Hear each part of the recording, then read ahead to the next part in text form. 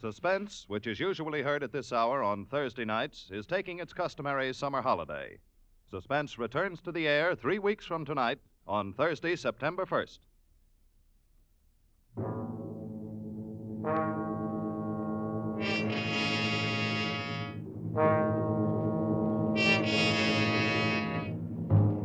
You are with 3 men on a jungle plantation on the rubber coast of Borneo. You know that one of the men is a desperate criminal whom you've come to arrest, but you don't know which one. You have to find him before he can save himself by killing you.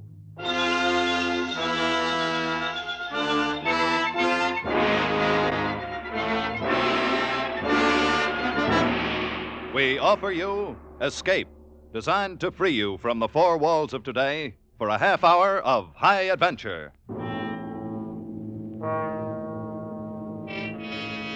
Tonight, we escape to a Borneo jungle in a tantalizing search for a murderer, as L.G. Blockman told it in his famous story, Red Wine.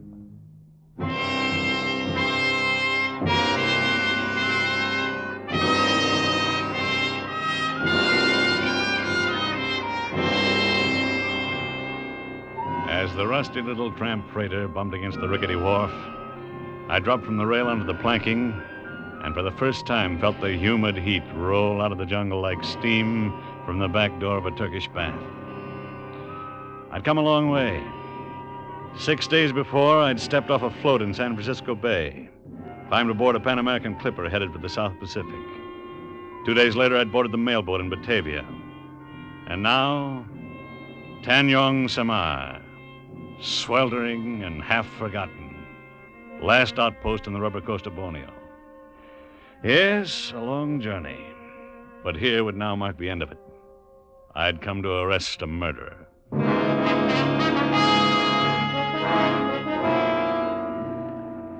I crossed the beach and walked up the path of crushed shells leading to a low bungalow at the edge of the jungle. The freighter would lie at the wharf for 4 hours, plenty of time for me to get the thing over with and be back aboard when she sailed. I was expecting danger, of course, but no real trouble. I'd done jobs like this before, so I stepped confidently up on the porch and met Herr Kurt, controller of the Tanjong Samar district. Yeah, I am Herr Kurt, the controller. What is it I can do for you? I have a letter of introduction here from the Governor General. Here you are. Yeah. Mr. Paul Vernier from the United States. The governor promised me your cooperation. So I see. Cooperation. That's good. But he doesn't say cooperation in what? Well, I've come here after a killer, Mr. Kurt. Oh, Dayaks maybe? Headhunters? No, this one's a civilized killer, an American. Wanted in San Francisco for murdering his wife. His name is Jerome Steeks. Oh, I see. Won't you sit down, Mr. Vernier? Yes, thank you. Wonkin, bawa kopi. I bring right way. We will have coffee in a moment. Oh, that's nice of you, but maybe I'd better pick this guy up first. I'd hate to miss the boat and have to lay over 5 days. You are acquainted with this Steeks, Mr. Vernier? No, I've never seen him. But you do have photographs. No, I'm afraid not. This was a very clever killer. He apparently took great pains to see that he was never photographed. He carefully eliminated all the fingerprints as well. What are you driving at, Mr. Kurt? Well, simply this. There is no one in my district by the name of Steeks. Oh, no, of course not. He wouldn't be using his own name. There is an American here, though, isn't there? 3 of them, Mr. Vernier, employed as foreman on the Cotta rubber plantation. Well, according to my information, Steeks came here from Batavia about 6 months ago. We all arrived 6 months ago on the same boat. The Cotta company is just going back into operation. I see. Well, according to the people who've seen him, Jerome Steeks is a man about 35 years old, of medium height and slight build, pale complexion with black hair and mustache. Amazing. Any one of these men might fit the description, except that all are clean-shaven and heavily tanned from tropical sun. Furthermore, Mr. Vernier, all 3 of the men have light blonde hair. Kopi sudah di sini, Tuan Masa. Good. Pour out 2 cups, Wong. I'll have Wong bring your baggage up from the wharf, Mr. Vernier. Yeah, thank you, Wong. It appears your business may take a little longer than 4 hours. I'm certain of the information I got in Batavia. I know the man's here. Then the problem resolves itself into a matter of identification. Boleh pergi sekarang. Saya, Tuan Masa. No, an hour's talk with the 3 of them ought to do that. I doubt it, Mr. Vernier. The swamps here at Tanjong Samar are infested with fever. It's always hot, like now. And the jungles back there swarm with long-tailed true snakes and deadly cobras. In the rivers, crocodiles. So? Men rarely come here unless they're running away from something, trying to lose their past. I think you'll find all three men have manufactured stories. So, how is one to choose? Well, Moreover, according to this letter, I'm authorized by the governor to assist you in arresting and extraditing Jerome Steeks. One man, not three. So it's up to me, huh? Oh, do not misunderstand me, Mr. Vernier. I will cooperate with you in every way. But I think it will be a very hard thing to identify this man you have never seen when he doesn't wish to be identified. I don't know. Sometimes it's easier to identify a man from his personality than from his physical appearance. And the personality of this man Steeks is something out of the ordinary? Yeah, for a foreman on a rubber plantation, yes. Yeah, I doubt if all three of these men can be aristocrats. And in a sense, that's what Steeks is, a cosmopolitan. Lived all over the world, always associating with top society. He's a lover of fine foods and wine, speaks French and German fluently. He's a gourmet, a bon vivant, a man of perfect taste in clothes and manners. And a murderer. Yes, and a murderer. When the three men return from the clearing this evening, I shall be happy to introduce you to them, though it's quite probable they are aware of your identity already. What do you mean? Jungle grapevine. Before you stepped off the wharf, my houseboat told me that you were a detective. Undoubtedly the same information has reached the clearings by now. I see. So in other words, the murderer probably knows who I am and what I'm here for. But I haven't the slightest idea who he is, huh? Exactly. It's quite an interesting thought, isn't it? More coffee, Mr. Vernier?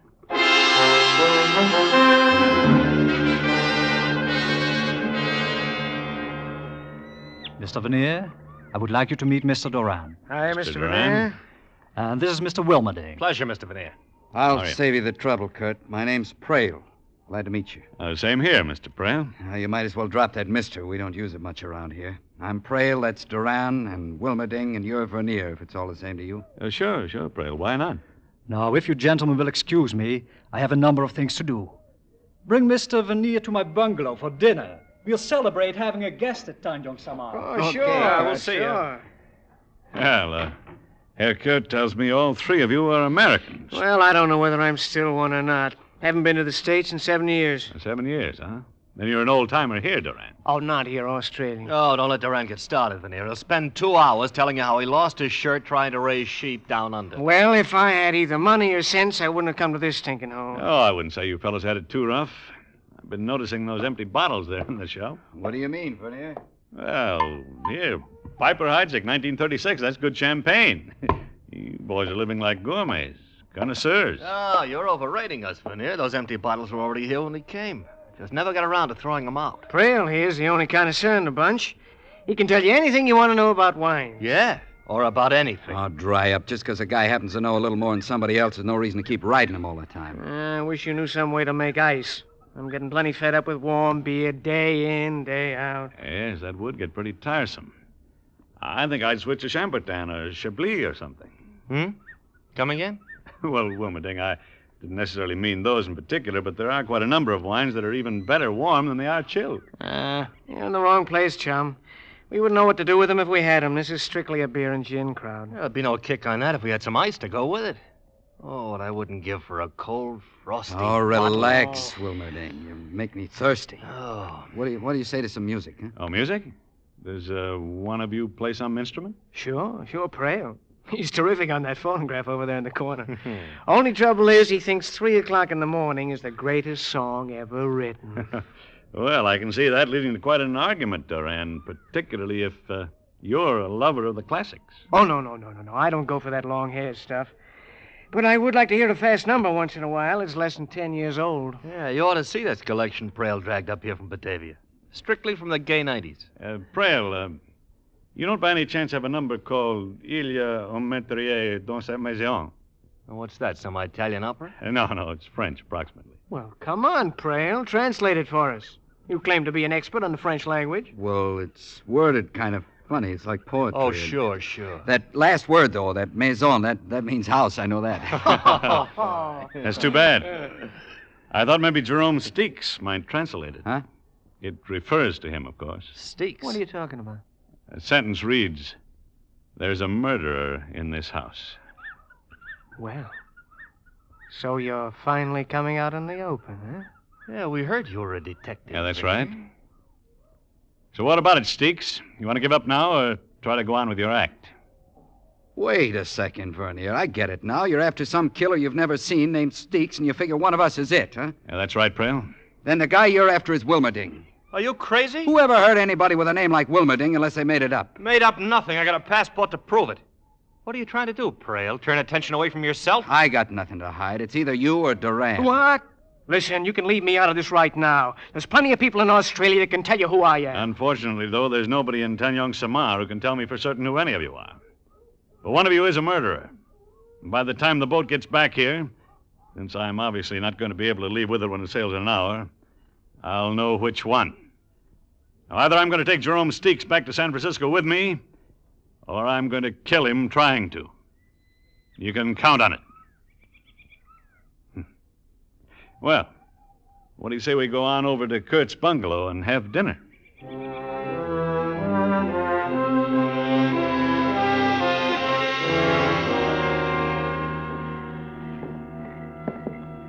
That's Wilmerding's room there. Duran sleeps here, and Prale on down at the end. Oh, yes. And this is the guest room. At least the only guest room that's usable at the present. It looks all right. Well, it's yours for the time you're here, Mr. Vernier. Do all of these rooms open out onto the porch? Yes, the veranda, as we call it. And there's no way to lock this door, I suppose. Unfortunately, no. And anyway, the windows are covered only by mosquito netting. It makes another interesting situation, does it not? Yeah, I suppose interesting is the word for it. I assure Mr. Vernier that you have not been able to identify your man by his personality. No, whichever one is Steeks is putting on an awfully good act. Most likely they're all acting to a greater or lesser extent, which of course makes your problem exceedingly difficult. Yeah, that's right, Mr. Kurt. You did say a man rarely came here unless he wanted to lose his past. And yet you're here. Yeah. Yeah, that is true. But then, I am only a servant of the government and have little choice where I am sent. Well, good night, Mr. Vernier. I sat there in the lamplight for a long time after Kurt left, trying to figure things out and getting nowhere. Gradually, the night breeze brought the smell of the jungle into the room. Rich, exotic, fragrant as a midnight orchid, as disturbing as the scent of danger. Or maybe it was danger itself I was smelling. The heavy knife missed my throat by 2 inches, thudded into a bamboo partition and stuck there, quivering. I dropped down on the floor and slid my .38 out of its holster. I could hear nothing but the rustle of palm thatch along the eaves, low creaks from the pilings underneath the bungalow, and the soft night sounds from the jungle. Finally, I slipped my shoes off, pulled the knife out of the wall and dropped it in my pocket, moved to the door and stepped quietly out into the veranda. It was empty. Across the railing, the fringe of undergrowth was dappled in silver moonlight, and nothing moved.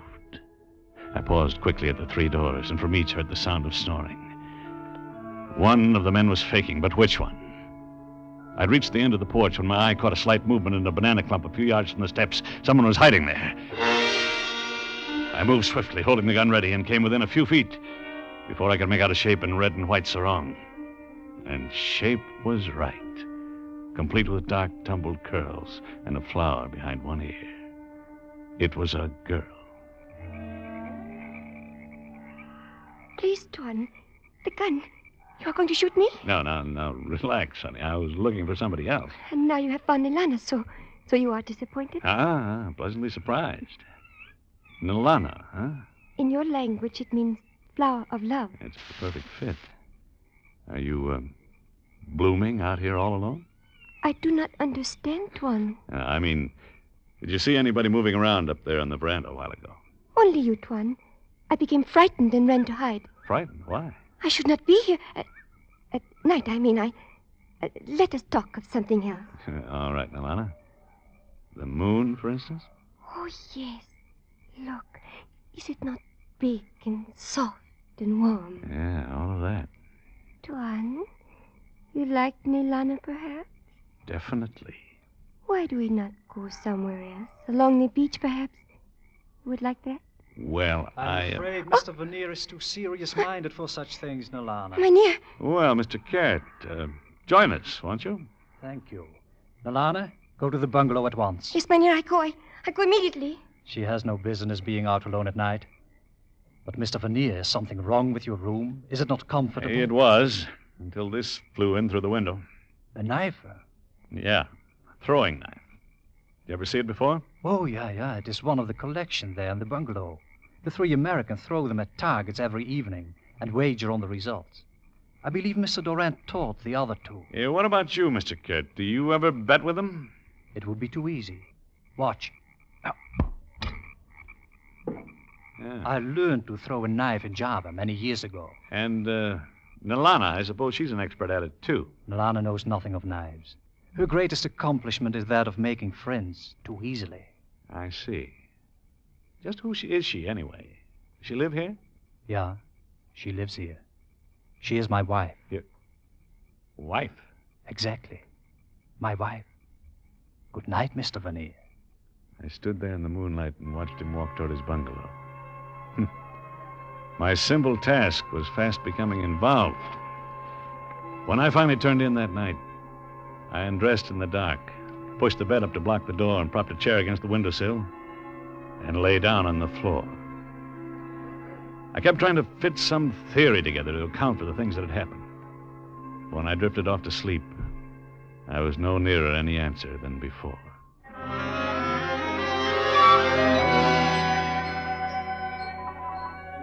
I woke up with the first light of dawn, and for a full minute was ready to predict a peaceful day. Then I turned my head slightly and saw it. On the floor, against the wall, 18 inches from my left hand, its eyes opening and unmoving, lay a long-tail, one of the deadliest snakes in Borneo. Cold sweat broke out on my forehead, ran to the corners of my eyes. Not daring to make any sudden move, I slid my right hand slowly up behind me, found my gun under the pillow. The snake moved slightly, and I froze for 1 long minute. Carefully, I brought the gun over until I had the ugly head centered above the foresight. Then... Who fired that shot? I did, Kurt, in here. Hey, Cook, what's all the shooting about? I found out now, Duran. It's Mr. Veneer who fired. What's up, Duran? Yeah, what was that noise? I guess Veneer's doing a little target practicing. Come on, guys. Now, just a minute. Just a minute. I'll let you in. Yeah, there. Mr. Veneer, you all right? Sure, Kurt. Come in. I had an early morning visitor. There on the floor. A long-tail. Did he bite you? No, he didn't. What the devil's all the racket about? Oh, a snake, eh? That's funny. What's funny, Duran? A long-tail, Wilmerding. I just killed one here in my room. Huh. Well, there's plenty of them around, but I never heard of one crawling into a room before. I'm not sure it did crawl in. Got an idea it may have been dropped in through the mosquito netting there at the window. Yeah? By whom? By a guy named Jerome Steeks. You ever hear of him, Duran? Oh, that again. Why don't you pick up Wilmerding? He's your man. Oh, sure. I always carry a couple of snakes around in my pocket, just for luck. Yeah, what I want to know is who carries this around in their pocket, for luck. Hey, that's one of our knives from the living room. We throw them at a target. Yeah, I know. Only last night I was the target. Oh, then Prail's your boy. He's an expert. Wins every time we play. Oh, dry up, Duran. One more crack like that. Okay, relax. So nobody knows anything about these accidents. They just happen, huh? Well, here's a warning to whichever one of you is Steeks. The next time, you better cover yourself. I'm through being a clay pigeon. From now on, it's going to be a lot tougher. A whole lot tougher.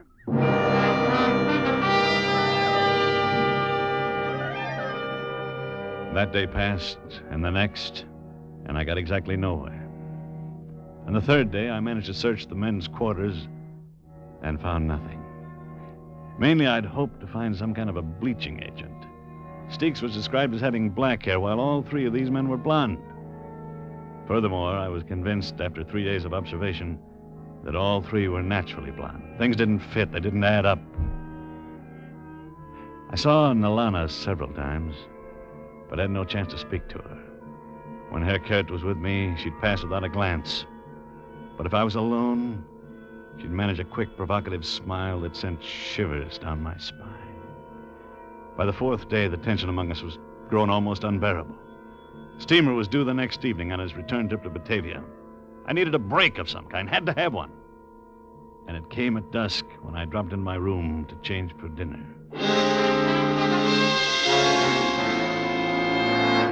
Close the door.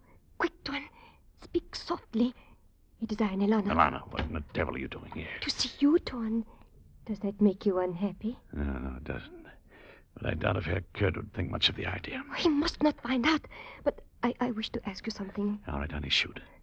It is true that you look for a man who has killed a woman in your United States? Yes, that's right. A man who now names himself by another name? Yes. Nalana, do you know? It is perhaps the same one who one night threw a knife at you? Yes, I think so. Do you know who it is? I saw the knife thrown, Tuan. I was outside by the edge of the... Quiet. It is someone? Yeah, that's Herr Kurt. He's going in the living room. I'm very frightened, Tuan. I must go. No, wait. I've got to know what you're going to do. There's no time now. Tonight, when everyone sleeps, wait by the towel palm at the edge of the clearing. I will come. All right, I'll be there. Nalana has done foolish things, Tuan. But tonight, she will fix it all good. You come.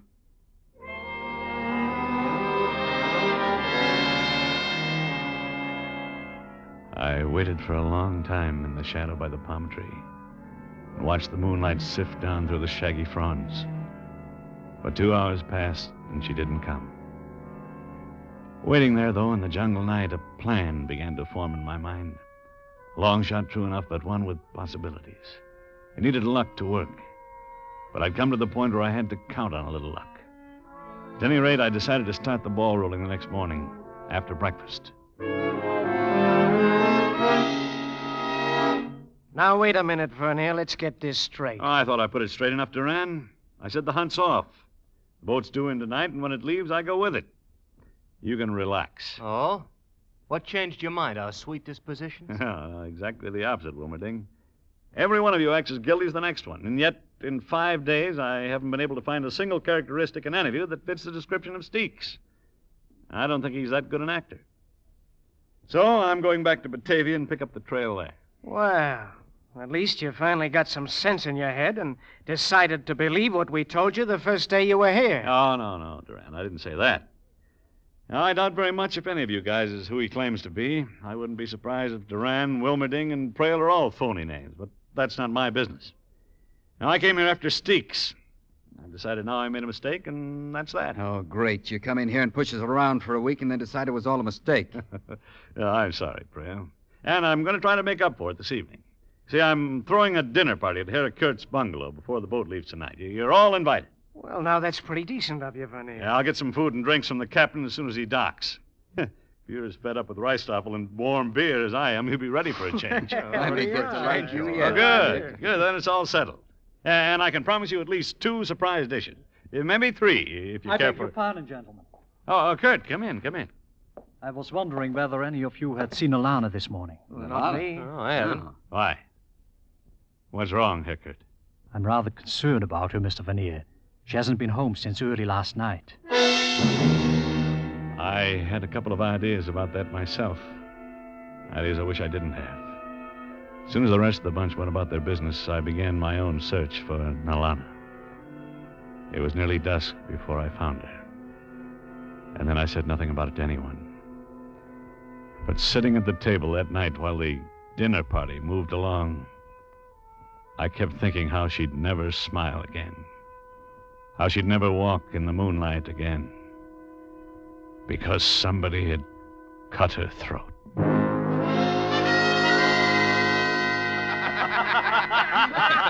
I know a story along the same lines, but I never heard that one before. Oh, what a dinner. Boy, after 6 months on Reistoffel, I could go crazy over food like this. Yeah, when you throw one, Vernier, you really throw it. No, save the credit, boys. This is only the beginning. Beginning. Where can you go from here? Well, right now, for instance, roast boar. Yeah. All right, Wong, bring it over. Right, Commissar, right away. I bring. Look. You like me put here for you to carve, Commissar? No, I wonder if you'd mind carving, Herr Kurt. Not at all, Mr. Vernier. I shall be happy to. Place it here, Wong. Boy, oh boy, I haven't had roast boar since Australia. You know, we used to go pig sticking all the time. Even the smell's enough to drive you crazy. Man, you said it, Prail. Ah, you haven't seen anything yet. See, the boar's the main dish, so the two surprises go right along with it. All right, Wong. Now, bring it out. Sir, Thomas, sir. Already I bring. Yeah, Right away careful, now. careful now. Don't drop it. Yeah, thanks. Well, there you are. What is it, some kind of wine? Not some kind. It's Chambertin, vintage 1911. Unquestionably one of the finest red wines that exists in the world today. Holy smoke, where'd you get it? I found out on the trip in. The captain of the steamer had a few bottles. Took a lot of talking to get one out of him, but here, I'll open it up one. Have you the glasses? Sir, Thomas, sir. It's already here on sideboard. Good. Well, boys, you may go back to warm beer tomorrow, but you've got the best tonight. All right, Wong. Now, show him the second surprise. Here's one big bucket. Ice. Real honest-to-gosh cracked ice. Boy, I haven't seen a chunk of ice for 6 months. I thought you'd go for that one. All right, Wong. Serve the wine. Sir, Thomas, sir. It was pretty amazing to find 1911 Chambertin in a little tramp freighter down here in the South Pacific. Stuff's so rare, it's hard to get at any price now. Maybe so, but that ice is what gets me. Yeah, that's it, Wong. Dump plenty in mine. I want to freeze my Hey, tongue. Wong, stop that. What the devil are you doing? Rummerting, what's the matter with Why, you? he's... I mean... You mean you're well aware of the fact that ice kills the bouquet of Chambertin? Isn't that it, Steeks? Steeks? You mean Wilmerding is... Once a gourmet, always a gourmet. Now, you were very clever, Wilmerding. Clever enough to keep your hair dyed black for years so you could become a natural blonde if you ever had to make a getaway. Clever enough to permit no photographs to be taken. But not clever enough to keep still and let me ruin a bottle of wine. Easy with those hands. Don't try reaching for a gun. Let him reach for it, Mr. Veneer. Good, no. Put down that knife. Look out, Vernier. He's going for his gun. Good, I wanted it. Ow! You!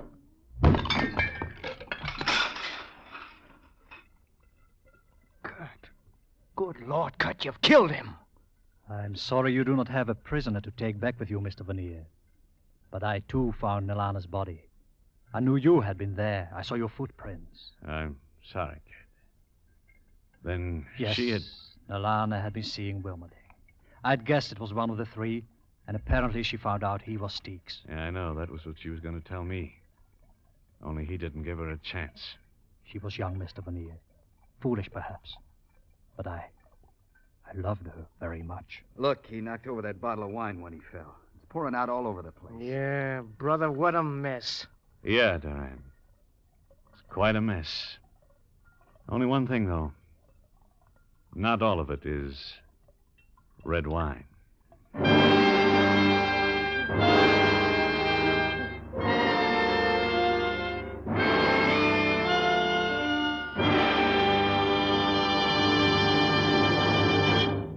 Escape was directed this week by Richard Sanville, and tonight brought you Red Wine by L.G. Blockman, adapted for radio by Mort Lewis and Les Crutchfield, with Willard Waterman as Paul Vernier.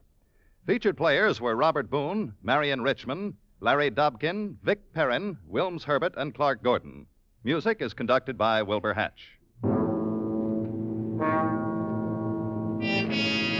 Next week, You are standing at the doorway of a cabin on Cashier Creek. Up on the ridge, the bloodhounds have caught your scent. And between you and a fortune, between you and escape, yawn the white jaws of a deadly snake, a cottonmouth moccasin.